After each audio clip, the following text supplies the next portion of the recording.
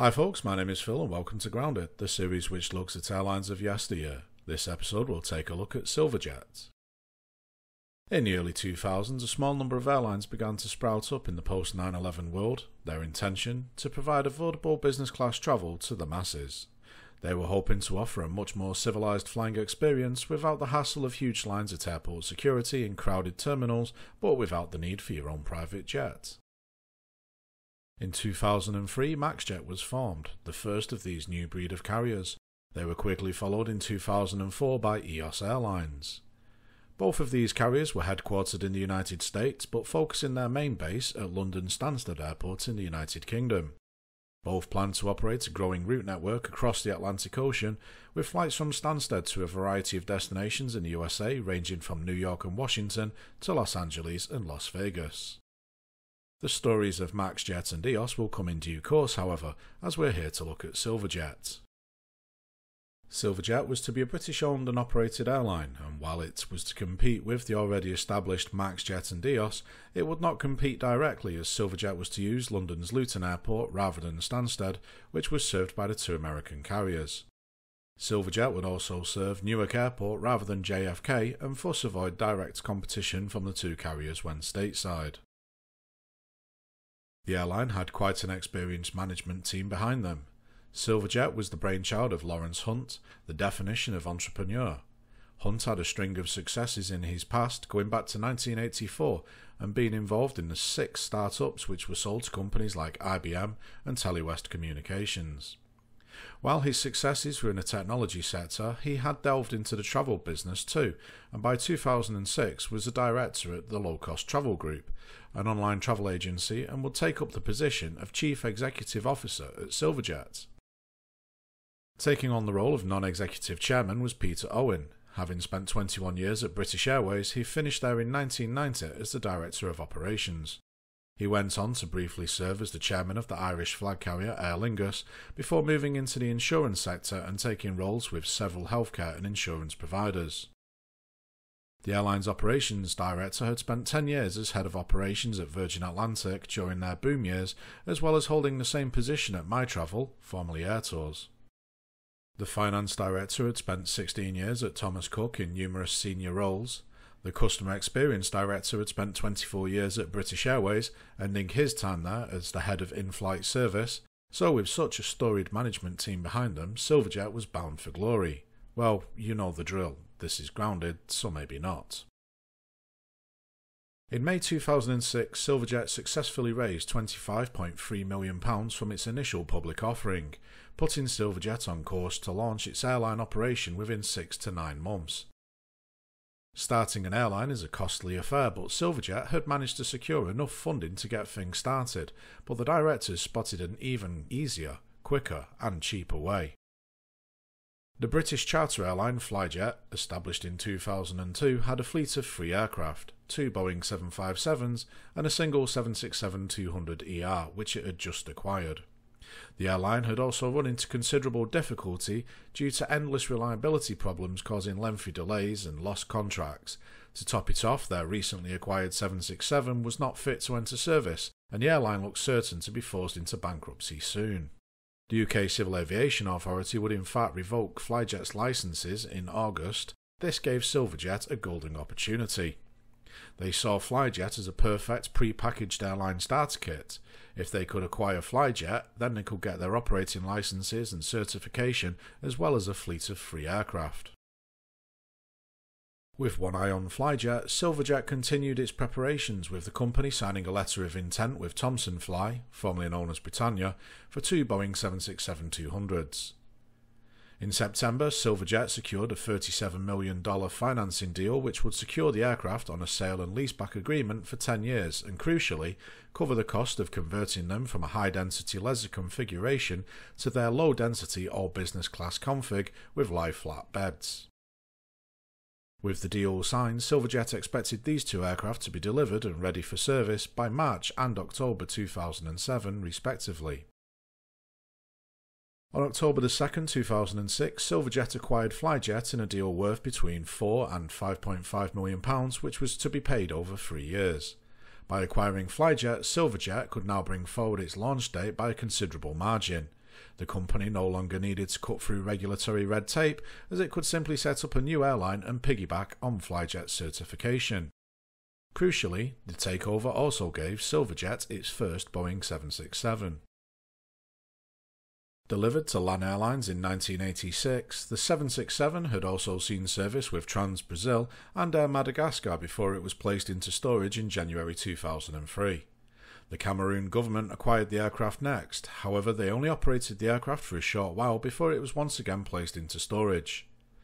Flyjet took delivery of the aircraft in April 2006, however it wasn't able to enter service as the CAA refused to sign the aircraft off for passenger service. Reportedly, there were several technical documentation issues believed to be related to the aircraft's time in Africa, with the aircraft also potentially being repaired using unapproved parts. The 767 had been a total disaster for Flyjet.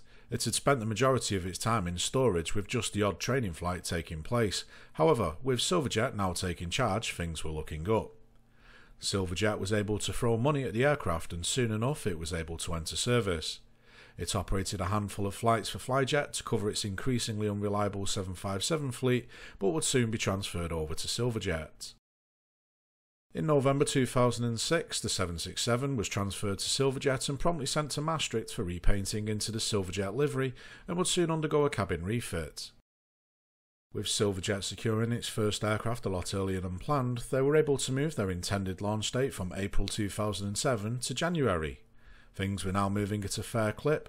Silverjet obtained the relevant licenses from the US authorities to allow it to operate scheduled flights, and finishing touches were being put in place on Silverjet's private terminal at Luton Airport. While both Eos and MaxJet offered lounge access, depending upon the airport it was either exclusive to them or shared with passengers from other airlines. Silverjet, on the other hand, would offer something much more superior. Silverjet established a dedicated private terminal at London Luton Airport, using part of the old terminal building exclusively for their passengers, who could check in between 2 hours or just 30 minutes before their flight and enjoy the facilities on offer. There were no check-in desks. Instead, passengers would leave their luggage with a concierge, and if they'd not already checked in online, then seat-side check-in would be offered within the lounge. Silverjet also had a dedicated check-in area at Newark Airport as well as their Silver Lounge, which would again give the passengers a much more civilised experience. Silverjet also offered a variety of ground transport options. A chauffeur could pick passengers up at home, their hotel or their office and take them to the airport. If that wasn't grand enough, then helicopter transfers from central London to Luton were also possible, though I shudder to think how pricey they were. If you had to slum it on public transport though, then Silverjet would pick you up and drop you off at Luton Airport Parkway Station. This last service was free of charge for Silverjet passengers, with exclusive taxis running a regular service between the airport and the station. On the 7th of December 2006, Silverjet's first aircraft returned from Maastricht adorned with the new airline's livery. It was a very grey affair, arguably drab rather than classy depending upon the lighting conditions at the time. The entire aircraft was painted grey with huge Silverjet billboard titles running almost the entire length of the fuselage. These were a darker shade of grey, and then under the forward cabin windows were smaller Silverjet titles painted on in silver reflective paint. The issue with the livery was simply that if it was a grey day, aside from the aircraft arguably having a level of camouflage only seen in military aircraft, the large billboard titles tended to blend into the main fuselage paint, leaving the aircraft looking very dull. On a sunny day, however, it looked really good. The first aircraft had a plain grey tail with no design, but its sister ships would arrive with a silver stylised British flag painted on to brighten things up a bit. Having been delivered to Luton for some publicity shots, the aircraft was then ferried to Manchester where it would undergo some minor maintenance before entering service. My Travel Engineering had won the contract to perform the maintenance on the Silverjet fleet, and this raised a few eyebrows. While My Travel was certainly more than capable, it was rather odd that Thomson Fly, who would have been the ideal choice, were not used. Thomson Fly were providing Silverjet with its next 4 aircraft and therefore thoroughly experienced on those literal aircraft. Their facilities were also at Luton and thus negated the need for empty ferry flights between Luton and Manchester every time some heavy maintenance was required. One can only speculate, but given Silverjet's spared no expense approach to things, that perhaps Thomson Fly were too busy to take on the work or had some other reason not to be involved. Having been re-registered as G-SJET and given the name Silver Spirit, the aircraft would perform a number of crew training flights ahead of the airline's inaugural service. Silverjet had made a point of recruiting its cabin crew from outside the industry, claiming that they would offer a higher standard of service. This was a surefire way to alienate those crew who were still working for Flyjet at this point, as well as any crew in general, come to think of it. Regardless of this claim, a fair number of crew did come from other airlines despite the gimmick. On the 25th of January 2007, Silverjet officially took to the skies with their inaugural flight departing from London Luton bound for New York's Newark Airport. This made Silverjet the fourth business class airline operating between Europe and North America after Eos, MaxJet and L'Avion, the latter having begun operations between Paris and Newark just weeks earlier. Silverjet, MaxJet and Eos all had a varying level of product. MaxJet arguably had more of a glorified premium economy feel to it, with Eos having a more conventional business class product with seat pods converting into lie-flat beds. Silverjet, on the other hand, seemed to be a strange hybrid. The seats were arranged in pairs, almost like a premium economy setup today. However, they could recline into a 6-foot 3-inch bed, with the seat back forming a shell which would offer some level of privacy. The 767-200ERs used by MaxJet had between 92 and 102 seats depending on the exact aircraft. Eos, on the other hand, had just 48 seats in their 757-200s. Silverjet's 767-200ER had 100 seats in a 222 configuration, a far cry from its time with Britannia, with 290 economy seats all crammed in there. It was the level of service which set Silverjet apart from its competition. Aside from the private Silverjet terminal and chauffeur options, and helicopter transport option 2, if a passenger was travelling solo, Silverjet would try and keep the adjacent seats unoccupied where possible. Obviously this was easy to do with a low load factor, but once those began to climb it would become much harder to achieve. Passengers were to be treated to a very civilised experience on board. The ratio between cabin crew and passengers was 1 to 10, ensuring that each passenger got properly looked after. Everything was hand-run with no trolleys being used in the cabin, nothing but the finest foods were available, and these were complemented with champagne or a wide selection of wines or beers. Interestingly, if on a night flight one didn't fancy waking up and having breakfast before landing, it was possible to have it to go and take a fresh cup of coffee too. Speaking of night flights, Silverjet had removed call bells, having deemed them irritating, though in reality they still had them, they just didn't chime in the cabin. PAs and cabin lighting were also to be kept to a minimum on night flights. Frankly, this is normal procedure for almost every airline, but Silverjet included it in their marketing guff as though it was a brand new idea. Silverjet, however, were the first airline to introduce a dedicated lavatory for use by women. Speaking as someone with years of experience as crew, aircraft toilets are disgusting. That isn't water on the floor. So I think this was a great idea, and of course with only 100 passengers it's a lot easier to dedicate one toilet just for the gals. Silverjet even advertised this fact as seen in this very civilised advertisement. One other innovation saw Silverjet become the world's first carbon neutral airline. A mandatory carbon offset contribution was included in the price of a ticket, and passengers were able to choose from a list of environmental projects for this to be spent on. A few months later, in October, the scheme was altered so that passengers had a choice of paying the fee after the UK government hiked its air passenger duty. For its effort, Silverjet was awarded Environmentally Aware Airline 2007 by the Institute of Transport Management. March saw Silverjet offer cargo services on its flights. This was a good use of resources, as with just 100 passengers on board, those 767 holds would be fairly empty, so being able to bring in some extra revenue would really boost the airline's prospects. April saw the cargo contract put to good use, with the Kaiser Chiefs travelling on board, along with 800 kilograms of equipment for a same-day appearance with Conan O'Brien. By now, Silverjet's daily Newark flight had settled down and the load factor was a reported 48%. As the airline was still in its infancy, this was somewhat acceptable, however it would need to improve if Silverjet were going to last. There was a good reason for this concern. While Silverjet was a very high-end airline, their fares were considerably lower than anything remotely comparable. Silverjet offered a return ticket from London Luton to Newark for £999 return, that's £1,600 in 2024 money, when a first-class ticket on British Airways easily cost at least 3 times that. Heck, a quick check on an LHR to JFK flight is showing fares at £10,000 one way. With just 100 seats working out at £499 each, a load factor of 48% wasn't going to cut it in the long run. Silverjet had expansion plans. The management knew that a single daily flight wasn't going to work, as of course there was absolutely zero economy of scale. The airline was already marketing a second daily flight to Newark and had shortlisted 30 possible new destinations as they looked at growing their route network. In late April, Silverjet took delivery of its second Boeing 767.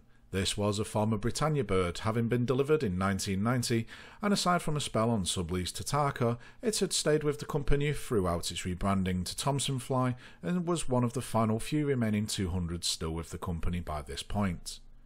Britannia had been the first European airline to operate the 767 back in the 1980s and had built up a large fleet of both the 200 and larger 300 series model.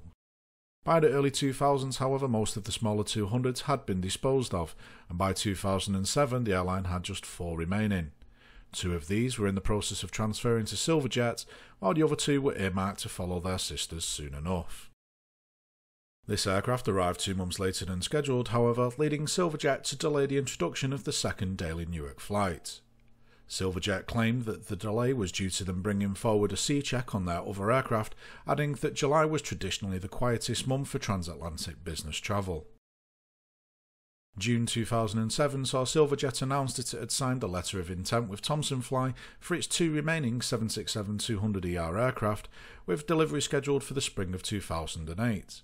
This meant that Silverjet had a fleet of 5 aircraft, either in service already or under contract to acquire, which meant that the airline was already halfway to its intended fleet of 10 aircraft within 3 years.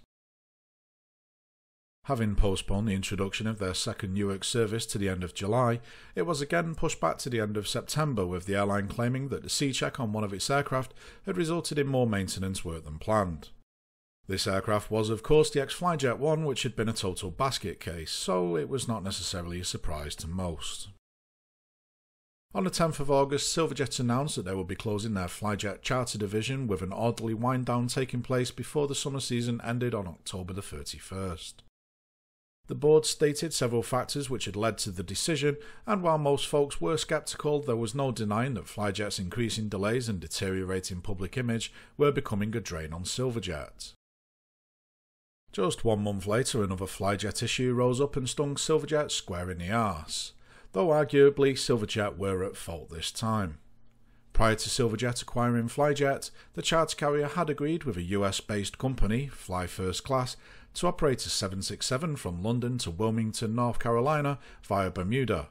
This aircraft would be in an all-business class configuration, and I'm sure you can see where this is going.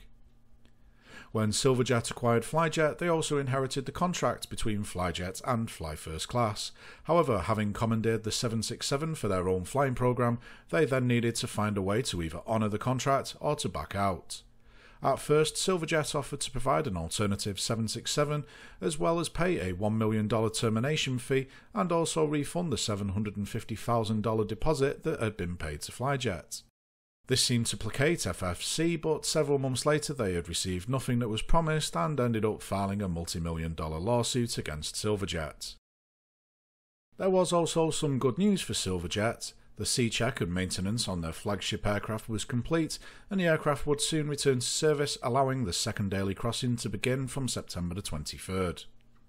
The airline also took delivery of its 3rd aircraft, an identical twin to its slightly older sister. This aircraft was delivered to Britannia just 1 day after its sister ship, and in a way it was rather fitting that both aircraft led almost entirely identical lives both before and after their time with Silverjet. On October the 4th, 2007, Flyjet operated its final flight using its own aircraft. The airline would instead charter aircraft from other operators to operate its final flights, as the airline would wind down by the end of the month. With Flyjet ceasing its charter program, all of the attention could now focus on Silverjet and maintaining its steady growth. With the fleet now standing at 3 aircraft, Silverjet announced its newest route. Luton to Dubai. While this was a little unexpected, with most believing another transatlantic route was imminent, Silverjet CEO Lawrence Hunt explained that Dubai has attracted large levels of investment and development over the recent years to become a globally acclaimed destination for both business and leisure travellers alike. With premium air traffic to the Emirate growing at 20% year on year, this new route represents an exciting opportunity for Silverjet. As part of the new route, Silverjet was the first commercial airline in the world to use the new 5,000 square foot executive terminal at Dubai International Airport. This also made Silverjet the first business class only airline to launch a non-transatlantic service and the first commercial carrier in the world to offer a private terminal experience at both ends of a route. Well, on the Dubai route, as Newark with its private lounge and check-in area still technically shared a terminal. The Dubai flight was timed to arrive at Luton in the early afternoon and provide an onward connection to the late afternoon Newark flight now that that was online as well. With this new route set to launch on November the 18th, Silverjet took the opportunity to attend the Dubai Air Show in early November to showcase its product and drum up additional business. With the Dubai route taking off, Silverjet introduced another innovation, becoming the first airline to offer the services of a retail therapist. Lucia van der Post, luxury guru, whatever that is, columnist and author of Things I Wish My Mother Had Told Me, would call upon decades of retail experience in solving the nation's shopping dilemmas to provide a tailor-made retail prescription for all Silverjet customers. She would use her expert knowledge to find perfect Christmas presents, the best January sales bargains, offer guidance on sizing the ins and outs of tax declaration, and knowing whether or not something is a good deal. Cutting through the marketing guff, passengers could email their flight info to Lucia, who would then use their likes, dislikes, budget and interests to create a bespoke shopping itinerary. This was a free service offered to Silverjet, and while it might not have appealed to everyone, it did have one big benefit. Anyone using this service was able to bring along a third checked bag. Regardless of thoughts on such a service, it was indeed another little innovation that Silverjet had offered in an effort to keep itself above the competition. Speaking of competition, on December 24, 2007, MaxJet suddenly ceased operations. The company had been struggling in its final few months, with its shares being suspended and its board undertaking last-ditch rescue talks.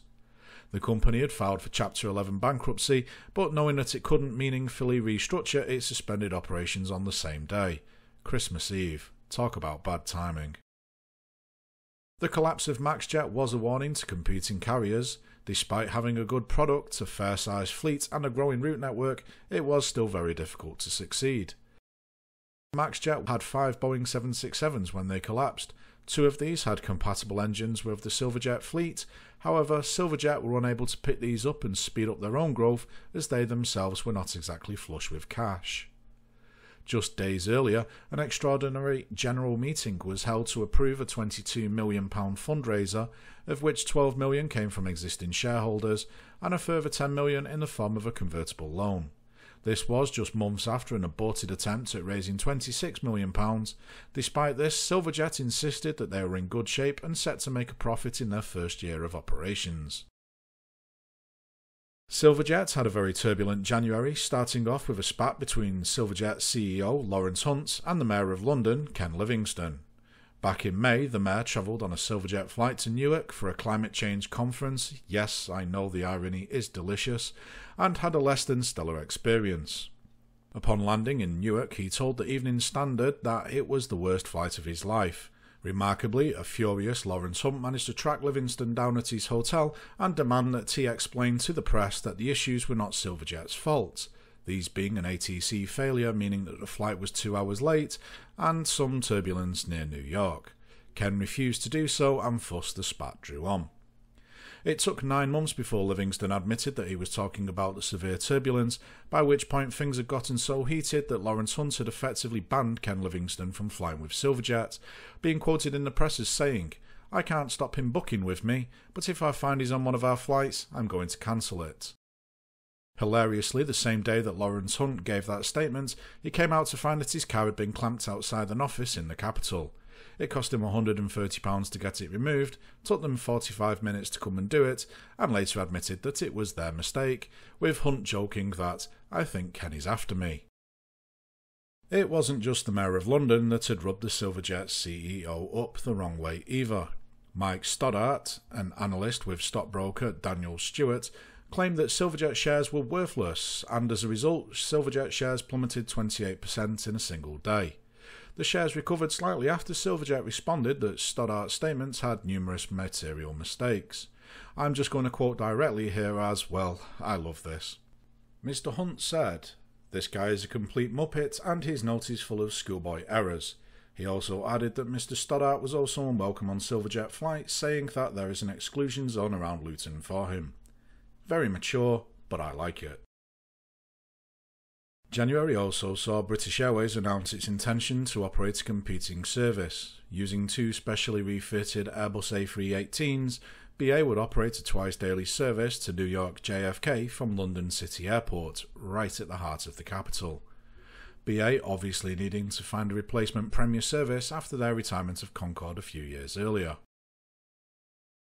On the subject of British Airways, back in 1989 they released what I consider the greatest airline television commercial in history with the Face advert. Made by Saatchi & Saatchi and directed by Hugh Hudson, this iconic advert saw thousands of people gather on a salt flat. People from all walks of life, from all cultures around the world unite, with a British Union Jack in the background and British Airways crew members in the midst of it before cutting to an aerial view of the Face, which then smiles and winks before turning into a globe, accompanied by the iconic British Airways Landor-designed Speedwing logo and the roar of Concorde. Real eye-watering stuff for this guy who likes to live in the past, but I am actually going somewhere with this. Silverjet managed to recruit M&C Saatchi to make their own adverts. Given that the latter were a bit sour after being unceremoniously dropped by British Airways a few years earlier, they were more than happy to have a dig, and dig they did. Silverjet's very civilised advert was not quite a shot-for-shot remake of the British Airways Face advert, but close enough. Instead of swathes of folks making up the Face, there were just 4 people. This was to highlight that Silverjet was exclusive and not for the masses. This was all accompanied by BA's signature tune, the Flower Duet, performed a cappella, compared to the more upbeat Yanni version. This advert ran from the launch of the Airline, and along with the one advertising the benefits of the Ladies Only Loo, were the only 2 television adverts used by Silverjet during their existence. Both played on the word civilised, which was intentionally spelt civilised with an S, which aside from giving my spell checker a workout, has also had an effect on some folks who would read it as silver, myself included. The first few months of the year are always the quietest for the industry. In January, Silverjet's load factor was a meagre 58%. This was up from a dismal 52.8% in December. January also saw Silverjet celebrate its first year of operations, with the airline launching its first ever sale. This saw passengers saving 20% on tickets, with round-trip fares coming in at just £879. This was obviously an attempt at doing something about its shockingly bad load factors, and it seemed to have some effect, as they had risen to 65% by March. On the 27th of April 2008, Eos Airlines collapsed into bankruptcy. The airline had set to become Silverjet's biggest rival, with several proposed competing routes from London Stansted, including Newark and Dubai. Eos had a fleet of 6 Boeing 757s which were in a 48-seat all-business class configuration.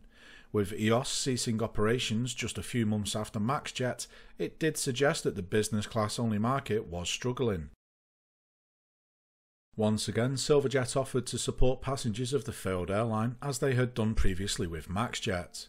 When announcing this, Lawrence Hunt remained defiant that Silverjet would weather the storm.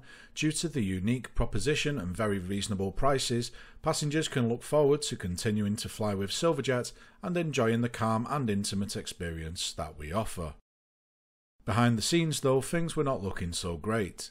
The £10 million convertible loan agreed a few months prior still stood. However, the bank announced that it was not converting it into shares, opting to keep it as a loan rather than making it an investment. Silverjet was also due to take delivery of its next 2 aircraft that month, but was unable to finance the £25 million for the sale and leaseback deal. Both of these aircraft remained with Thomson Fly for a few more months before being sent to Arizona, where they were both scrapped. With Silverjet unable to finance its next two aircraft, the airline was unable to grow, and this put it in a very vulnerable position. The airline's board was scurrying around in an effort to find anyone willing to invest in the airline and keep the Silverjet dream alive. On the 30th of April, Silverjet issued a press release announcing an update on the airline's financial position and that it had reached a memorandum of understanding with a UAE-based investor, later revealed as Viceroy Holdings. The airline announced that the investment from Viceroy would come in two tranches. First, they would provide £12.7 million through a debt and equity. £4.1 million of this would be in equity, giving Viceroy a 28% stake in Silverjet, with the remaining debt facility being available to Silverjet immediately. The second tranche would see Viceroy invest up to £38.1 million to allow Silverjet to expand, developing its brand across the Middle East, the Far East and Africa. These talks had been going on since early April, and it was expected that the board and relevant authorities would approve it by mid-May. Viceroy also offered to provide emergency funding to keep Silverjet afloat until the deal could be concluded through an $8.4 million credit facility. However, when Silverjet requested $5 million to address its immediate cash flow constraints, there was nothing but tumbleweed from Viceroy. Viceroy, which according to its website was a unique luxury brand development fund that had been investing in the US since 1997 and globally since 2005, was unable to provide any funding to Silverjet. In fact, the company refused to speak to the airline's management, leading to the deal collapsing. Silverjet urgently needed that funding to address its immediate financial concerns. With that not coming through, the airline was on the verge of insolvency. On the 23rd of May, trading of the airline's shares was suspended. Things were looking exceptionally bleak for Silverjet.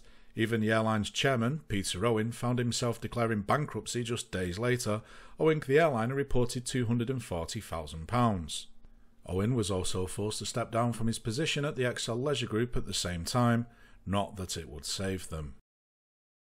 On the 30th of May 2008, having failed to secure any funding from its supposed saviour, Silverjet was forced to cease operations the same day, with the final flight being SLR 254 from to Luton. Despite ceasing operations, there was a glimmer of hope when days later King Place, a company registered in Ireland but managed by a Geneva-based investment fund, announced on the 10th of June that it had agreed to buy Silverjet on behalf of an unnamed client.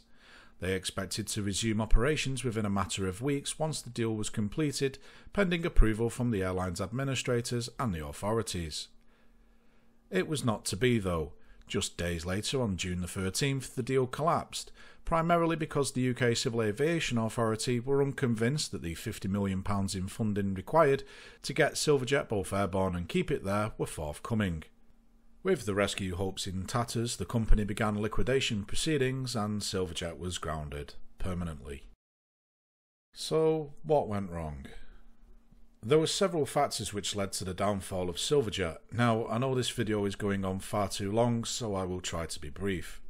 Silverjet had an excellent idea. It really did. However, it was grossly undercapitalised from the beginning. While Silverjet was able to take advantage of a critically ill Flyjet and use them to speed up their own launch, they really needed to have much bigger financial reserves in order to see them through their initial growth phase. Silverjet had set an objective of 10 aircraft within the first 2 to 3 years, ambitious but doable if they had the money. Silverjet believed that once they had a fleet of 5 aircraft, they could make a steady profit which would allow further expansion. Their figures suggested that if they had 5 aircraft, operating at a 75% load factor, then they would make £12 million in pre-tax profits. Unfortunately, Silverjet struggled to achieve those load factors on the 3 aircraft that it had. As I said earlier on, these aircraft had 100 to 102 seats, with fares averaging £999. If an aircraft was full, then the flight would make a profit, even more once they started hauling cargo too. However, the airline's load factors were shockingly low, doubly so considering the number of seats available. This made most of the flying a huge drain on the airline's finances. It was of course hoped that as they expanded and offered connecting traffic that it would boost their numbers. I think that Silverjet was somewhat misguided. Their initial press releases lambasted economy travellers and the regular airline whose business class tickets must be so expensive in order to subsidise the economy traveller. Silverjet had an excellent product and the price was so affordable that it's a surprise that they struggled to fill every flight. Even by today's standards, their ticket price works out at just £1,600 return, which is far cheaper than a premium economy seat, never mind a BA one-way first-class ticket that costs £10,000. This leads to my next point, the economy. By 2008, the global economy had begun to slow and then crumble. A result of this was less people were being able to afford to travel, and those that could may not necessarily be able to splash out on such a luxury of a Silverjet ticket, even if they were pretty cheap. A result of the economy taking a tumble was the change in exchange rate between the British pound sterling and the US dollar, which was down by a quarter by the end of the year. Aviation primarily uses the dollar from fuel to lease fees, and with the pound losing a quarter of its value, it left airlines facing higher bills. Then there was the fuel prices. Back when Silverjet started flying, oil was trading at around $55 a barrel. By the time they collapsed, it had nearly tripled to $132 a barrel. As the economy slumped, banks were less willing to lend money to airlines, doubly so as the number of airline casualties began to rise, and this was only going to get worse. At least 11 other airlines ceased operations because of bankruptcy in 2008, with a number of those being larger carriers like Aloha, ATA, Zoom, and XL Airways. MaxJet, Eos and Silverjet all collapsed within months of each other and pretty much for the same reasons. All were niche carriers, none had a vast route network which could subsidise any underperforming routes, and all three were undercapitalised from the get-go.